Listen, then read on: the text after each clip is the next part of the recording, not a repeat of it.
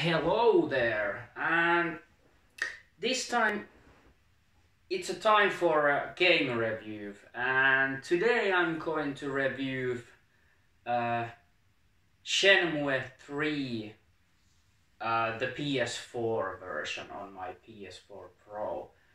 Back in the Dreamcast days, I really didn't know pretty much anything about these Shenmue games, Shenmue 1 and 2 on Dreamcast. But later I heard that they were quite of system selling games for the Dreamcast, and I was just recently more started to be interested about those games, the Shenmue games, and I also knew that there was a third game finally available after like 18 years. So I think the first two Shenmue games were released in 2000 and 2001 for Dreamcast. But yeah, back in the day I didn't have a Dreamcast, so I didn't I was not able to buy them, but they are now available also as a bundle, Shenmue 1 and 2 on PS4 and Xbox One, not on Switch, but yeah, or Xbox One and PS4, but and I knew that they were very story-heavy, story-focused games. But I decided to not buy those first two games for my PS4 because I was already running quite low on storage space on my Pro. So, and also they were quite expensive. The bundle was quite expensive, so I decided I will definitely want to see what they are all about. So I watched the whole walkthrough, not let's play, just a no commentary walkthrough. I didn't really want to the player itself ruin the just talk and ruin the atmosphere. So I watched the no commentary walkthroughs of the first two games, and I really got hooked into the story of those games, and also I had to watch those to really understand what's going on story-wise on Shenmue 3, because it picks off right after where the Shenmue 2 ends. So it picks up right after that. It immediately continues after the events of the Shenmue 2. And also Shenmue 2 is a straight continuation of Shenmue 1. So in a nutshell, let's go back before this actual review of the third game. I'm not going to, of course, I'm not going to review the first two games, but let's just go back to the story a little bit of what happened in the first two games. So you play as this young Ryu Hazuki, young man who is interested in martial arts, and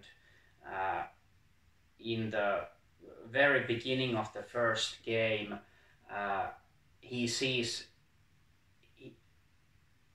his father get killed by this bad man Lan Di, who is a really skilled martial arts fighter and also some kind of, I don't know, boss of some evil organization or something, or just badass evil character. But so, and then before his father dies, his father says something to Ryu that he has to avenge his death and just follow the Landy, and it has to do something with the mirrors, uh, the Phoenix mirror, and long story short, you begin the first game in Japan, and you from there you head to the Hong Kong, and so you go from Japan to China to Hong Kong, and the search just continues for the Landy, and you'll do these multiple quests, and you meet many various interesting characters along the way. And yeah, very interesting story, and where the Shenmue 2, the ending of the game, you travel to the village, Bailu village, and you meet this young girl named Shenhua, and you save her in the end of the Shenmue 2, and then she tells Ryu that her father is missing, and it has to do something with those mirrors. So they discover the cave that they Shenhua says to Ryu that the cave is where she saw her father last time,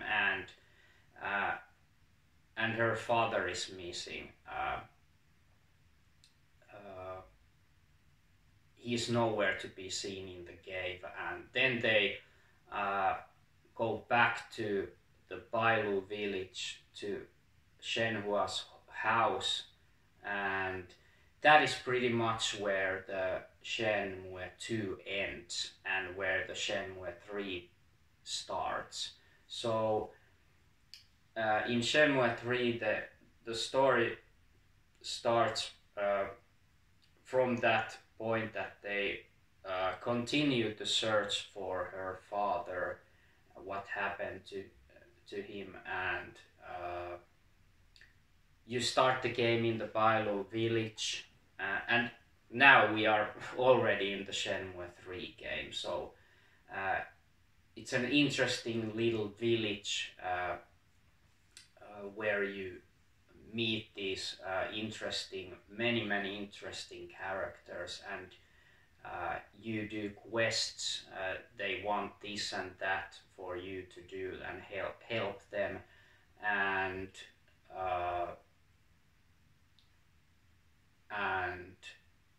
you just try to progress, and you do these quests, and then you progress through the story. But it can be sometimes very tedious and frustrating, because some quests are very frustrating, and at times it feels like the story just didn't move very fast. It moves very slow. But then again, the atmosphere of the game is just great. I mean, just the whole breathing world of the Bailu village and the whole environment is just great. There are a day and night cycle where you just, you wake up in the morning and you just go to talk to these villagers, and they give you quests and you complete those, and time moves on, and all of a sudden it's an evening and night, and then you have to go back to the Shenhua's house to get some sleep and, you know, wake up in the morning and repeat that cycle. So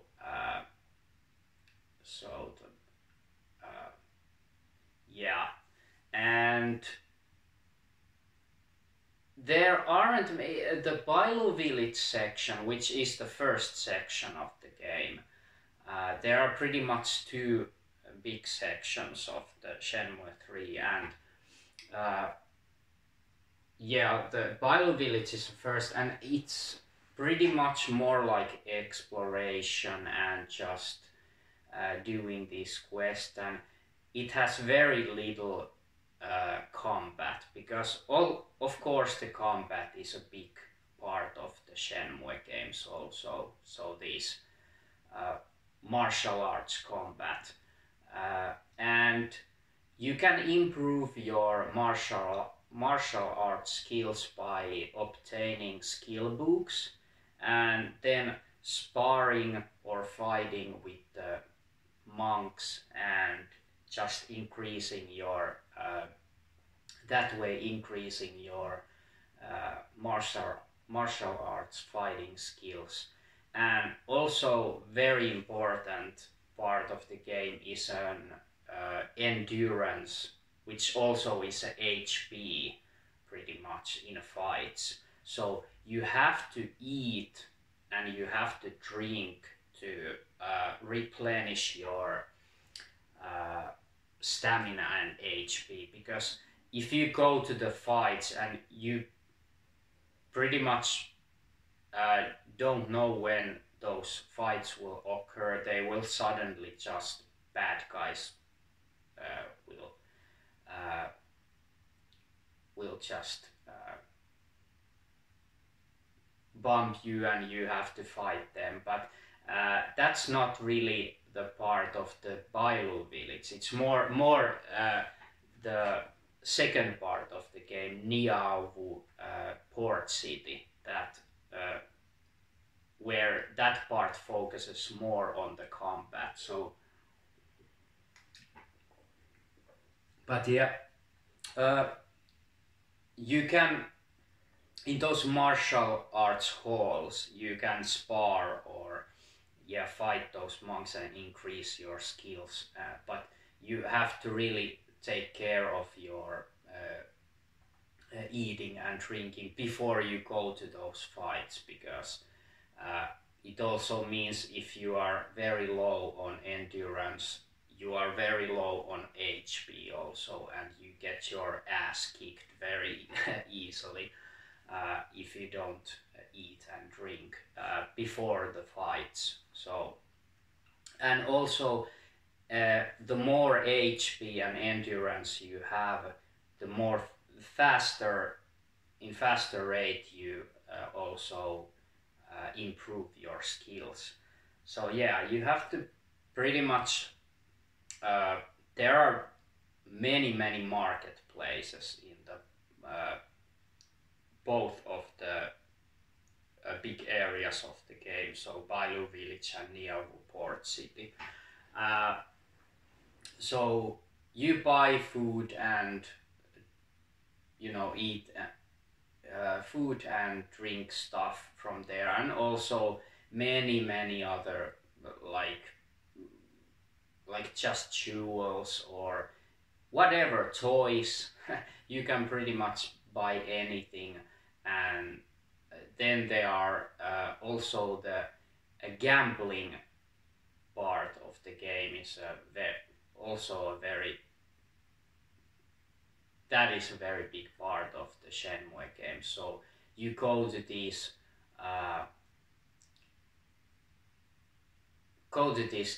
gambling. There are people that you can play these little games and you can bet your money and just try to win more money from them.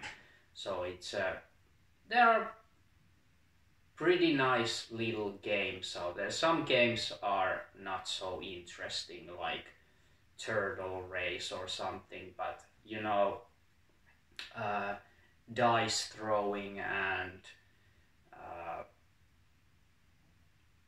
and just yeah, there are many kinds of mini games, and the gambling side of the game is quite interesting, and also it's the way to get richer much faster. So you also need money for some of the quests of the game that requires you to buy this and that item, and some of the items can be really expensive, so you have to really uh, uh, have a good amount of money. And also there are a couple of jobs you can do to earn some more money. So wood chopping, that was my favorite, and you can do wood chopping in both Bailu village and Niavu city.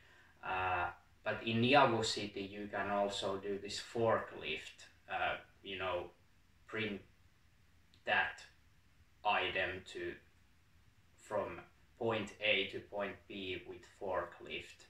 So the forklift part was also the thing in the Shenmue 1 and 2 games. I think at least in Shenmue 2, I'm not really sure if that was a thing in Shenmue 1, but yeah, there were forklifts and you can do these little jobs to earn some money. So yeah, that's also in the Shenmue 3, and of course I'm not going to stop from the story point. I'm not going to give you story spoilers, but yeah, they're pretty much you know, it's quite simple. They just the whole Shenmue 3 game, they are just searching for Shenhua's father who has gone missing, and yeah, just, and it has to do with those mirrors and the bad guys wanting those mirrors that the Ryu has. So so yeah, the story can be quite simple, but I just love how detailed, you know, how there are so much that happens story wise in those games, and of course now particularly talking about Shenmue 3, and yeah, but the fighting, like I said, the fighting is in very little focus on the Bailu village, but once you get to the Niavu port city, there it focuses more on fights, and you really have to, you know, you have to improve your fighting skills, and you really need to obtain those skill books in order to increase your attack power and your endurance and HP, and also your martial arts kung fu level, so your fighting level. Because I play it on easiest mode, the story mode it was called. So I just thought that I would really want to just focus on the story and not get, you know, stuck in difficult situations, you know, the fighting. So there were a couple, even on easy mode, there were a couple of quite hard fights in the game, but yeah, the most important thing is that you remember to eat and drink before the fights if it's possible, and also increase your skills. Then you have no problem with the fights. But if you don't really increase your fighting skills and your endurance, you are in for a rough ride with those fights. So you really have to. The game kind of requires you to spar with the monks in the martial arts hall to increase your skills and endurance. Uh, so yeah, and also I think Shenmue 1 and 2 were one of those first games that introduced the quick time event thing that many loves, but also as many hates them. And I'm somewhere in between of that. So of course there are quite many quick time events also in Shenmue 3. But they are not hard, you know, and they are always the same, you know, buttons you have to press. They will not change, so you can just memorize them pretty much. And if you fail, you can just start immediately from the quick time event scene. So you don't have to, you know, you don't die and then you just have to go back in the game and the where you last time saved. No, you can immediately try again from the quick time event scene, from the start of the scene. But yeah, they are quite stylish.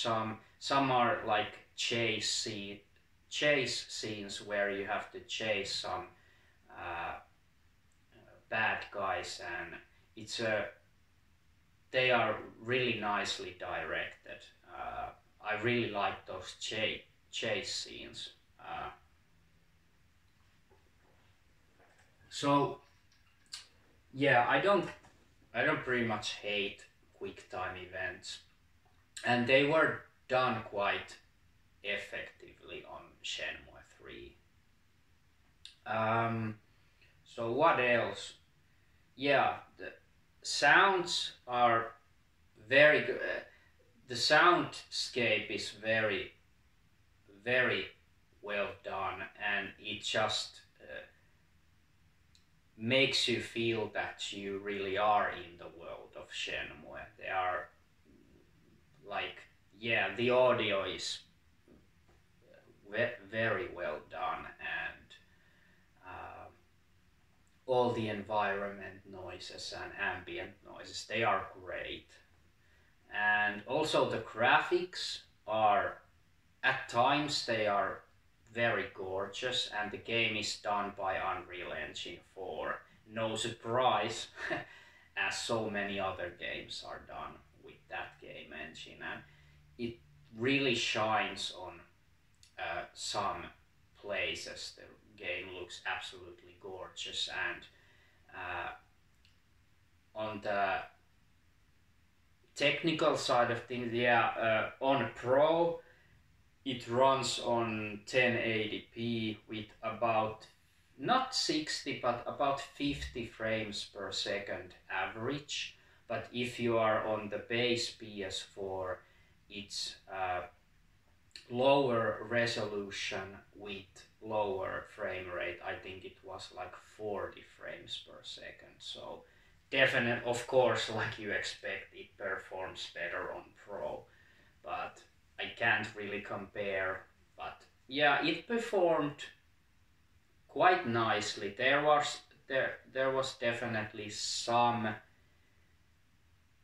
frame rate hiccups there and now and there, here and there, but nothing really serious. So yeah, graphically the game is, I would say, somewhat above average, but not like the greatest looking game. But like I said, some scenes were really looking great, and especially on night times and evenings when,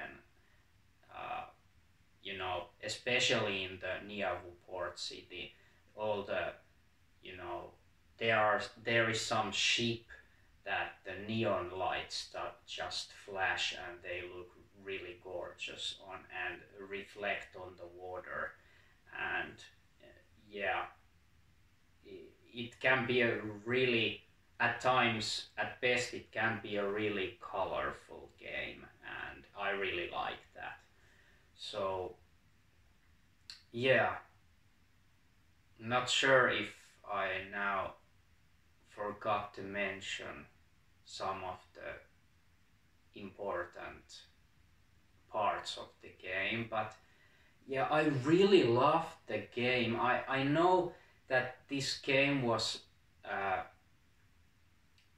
well, first of all, many fans didn't even think that this will ever get released.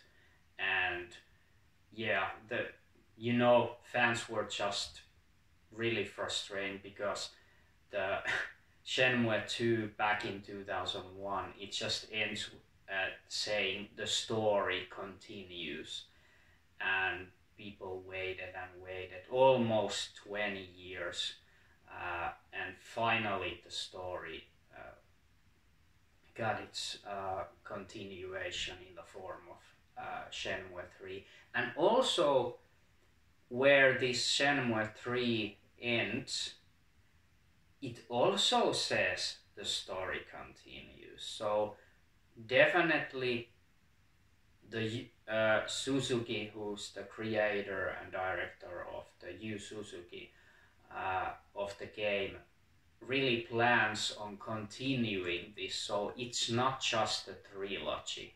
It will continue in Shenmue 4, and yeah, you can tell of the ending of Shenmue 3 that they still continue the quest, and they are not finished with the grand quest. Not telling anything about, of course, of the end of the Shenmue 3, but it really picks up,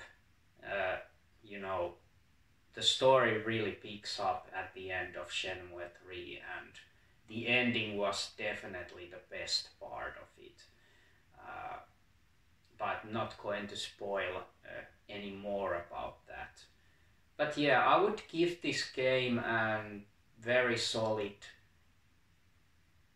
I would say 8 out of 10, because it would have get a better rating if it wasn't for the some tedious and frustrating quests that just felt like the story was just stuck at times and didn't really, pick up.